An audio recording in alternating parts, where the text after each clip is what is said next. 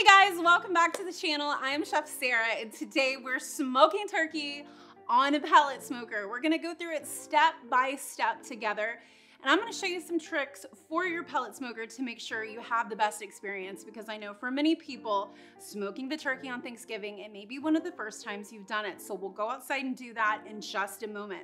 Now, our turkey, we have already brined in an apple cider honey turkey brine, and that was in the previous video. So if you'd like to join us, go back and watch that video, then come back, and now we're ready to go. We're also gonna do a turkey paint. That's what I call it. It's a glaze for the outside of the turkey. Secret recipe I came up with in my catering company to make this finish that looks just like a magazine turkey. All right, so let's go outside to the pellet smoker and we'll show you everything you need to do to be ready for a perfect smoke.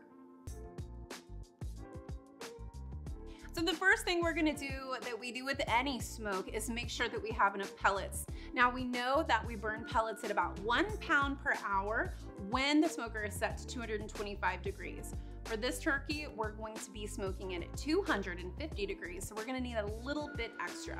Another thing that I wanna remind you, if you are in a cold climate, if you're anywhere, especially in the holidays where it's snowing, you can go through 1.5 pounds if it's very cold outside. So I recommend buying a 40-pound bag of pellets for this smoke, especially since people tend to use larger turkeys. But if you wanna get a 20-pound bag, if you're gonna be doing a 15-pound turkey, that will probably be safe. We're gonna refill the hopper full of pellets. I'm using a competition blend today, but you could use applewood, cherry, fruit woods go really well with turkey, pretty much anything you like. I might just stay away from mesquite because it's, very robust compared to a Thanksgiving turkey. Now I'm just gonna clean the pellet grill, just the way you'd clean any grill. Gonna go ahead and preheat it to 250 degrees and plug our thermometer probe in so it's ready for when we bring out our bird. That's it, that's all you have to do, and now we're ready to go. Okay, now we're ready to do our turkey prep. Now we have a very plump turkey here because we have already brined our turkey. We did an apple cider honey brine in a previous video, so go check that out if you want. And now we're gonna make something to go on top of him before he goes in the smoker.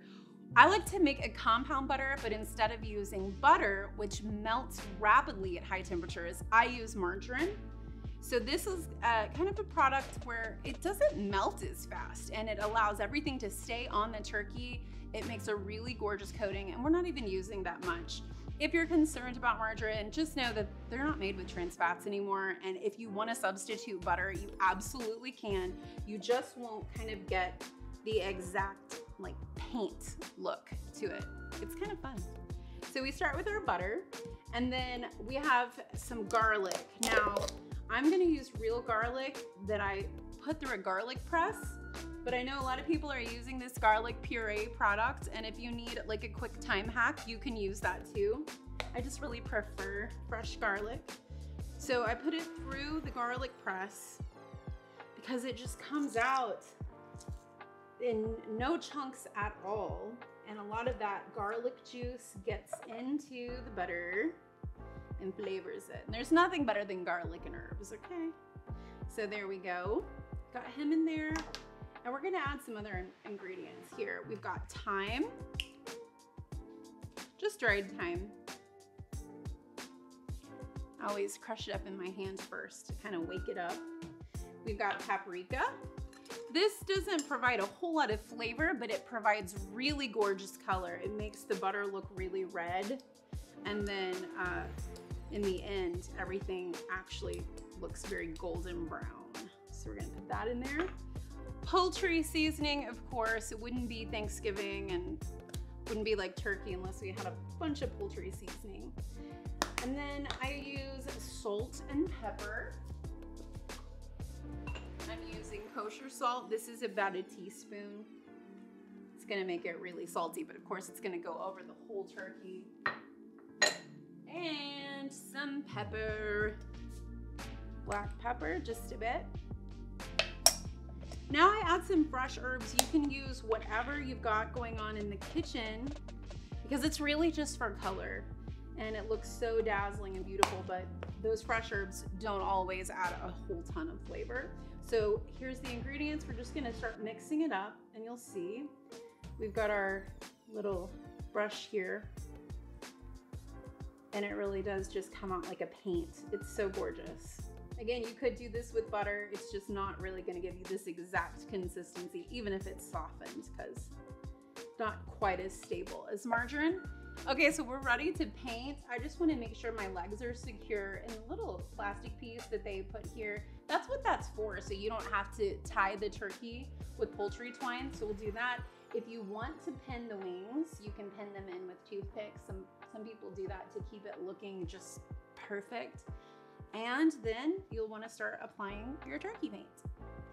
And because we're not using butter, it's going to give all of these herbs and spices something to hold on to so that they don't just run off the turkey skin, but they have an opportunity to bond with the skin and keep things looking gorgeous.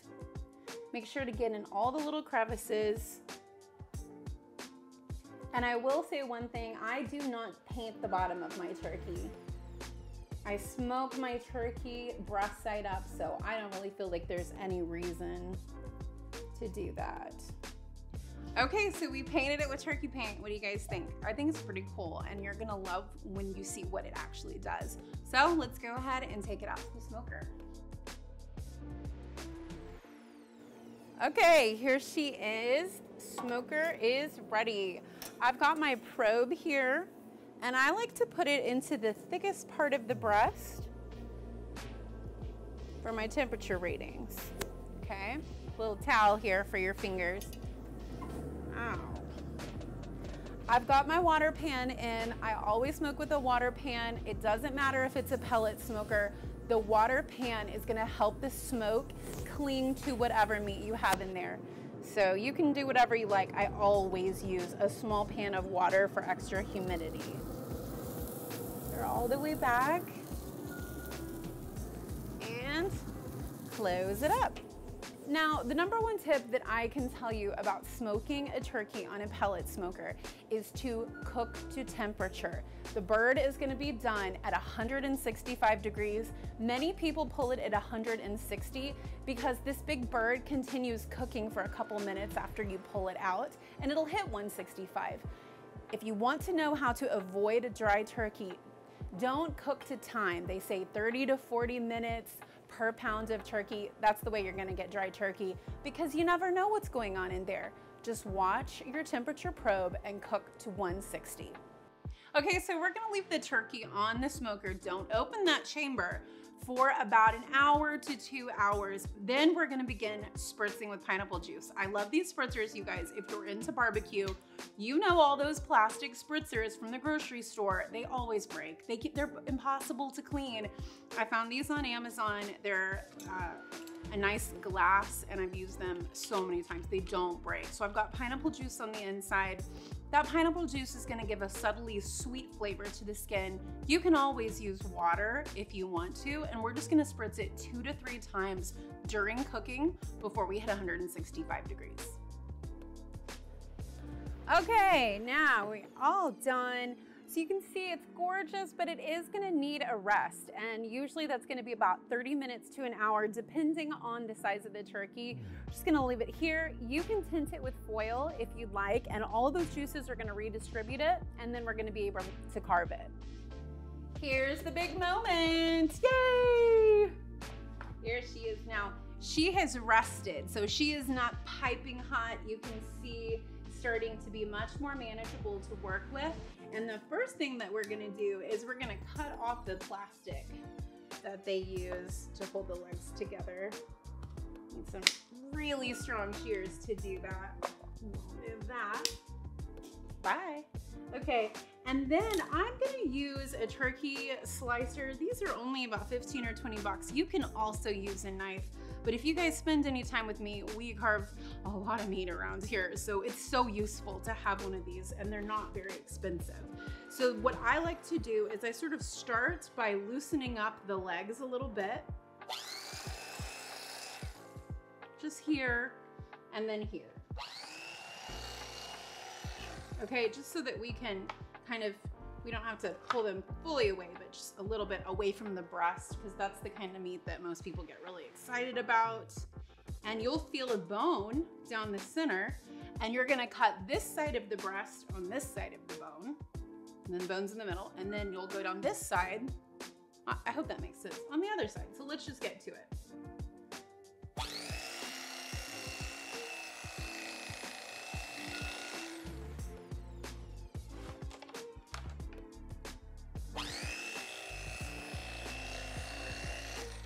And you see that bone is right in the center. And I'm just gonna take my knife and go swipe out.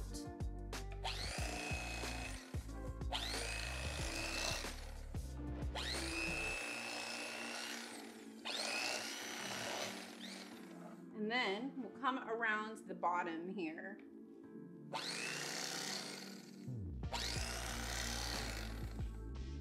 It's moving around me. Now we have one side of that turkey breast off. Go ahead and grab a plate. Start placing them on. We'll slice this more up later, but there's one piece of it. Then we go down the other side of the bone.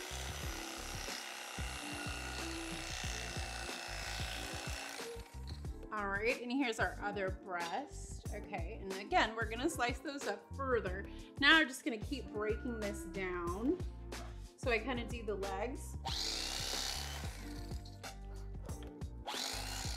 I'm just going in right where the thigh meets the leg, and then you can kind of do this part with your hands. It just sort of pulls off. Look how juicy that is. It's crazy how well smoked turkey performs. That is better than any roast turkey. Okay, and you'll just get more pieces. And then we'll go after these legs, because of course the kids like those. Look at that, just comes right off. Look, it's like Game of Thrones or something. Okay, and now break down the rest of it.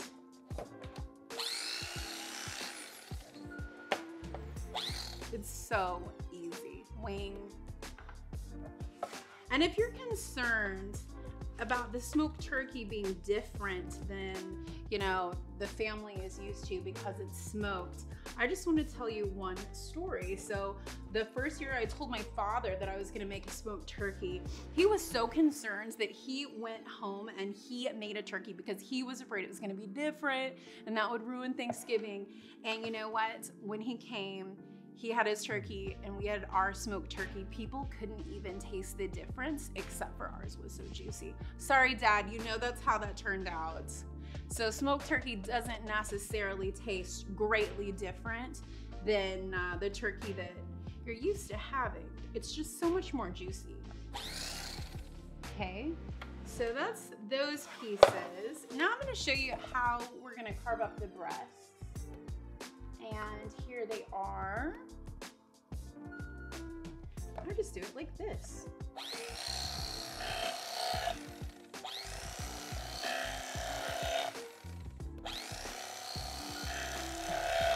You can do them really thin if your family, you know, prefers very thin slices, or you can do them thicker.